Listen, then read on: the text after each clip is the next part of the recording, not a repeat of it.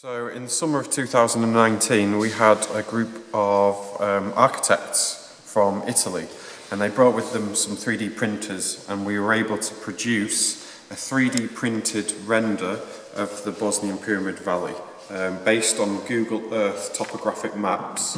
We also cross-referenced it with the LiDAR scan that we gained in 2012, and this gave us higher definition around the pyramid structures, because the Google Earth image is not so high definition.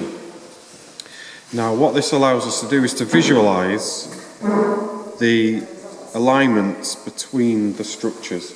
You see here on the topographic map, you have the sun, the moon and the dragon pyramid. This forms a near equilateral pyramid. And then you also have a circumscribed circle, and the second highest peak in that area, Chetnitsa, falls on that circle. Now the highest peak in the area is Kurtnitsa, and if you draw a line from the peak of Kurtnitsa, Chetnitsa, and extend that line, it goes right to the centre of that equilateral triangle. Now from there are, as you can see, many more alignments between the different structures in the Pyramid Valley. Now this is something most likely that nature cannot do, not when it's a perfect geometric shape like that. So the topographic map is an educational tool. It allows people to visualise that Bosnian Pyramid Valley. Here we have a geological map of the Ravna tunnels. This is the Ravna conglomerate, the extent of the Ravna conglomerate. So we expect we will find passages similar to the Ravna tunnels in this region here. This is Ravna 3, where we've just been. This is the entrance to the Ravna tunnels where we were earlier.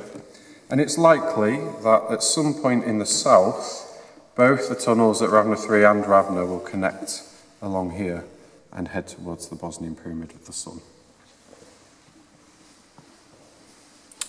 Here is a geological cross-section of the Ravna conglomerate. So before the valley was incised, this conglomerate would have extended across here like this. And one of the hypotheses is that the Ravna tunnels are so old that they existed before the creation of the valley.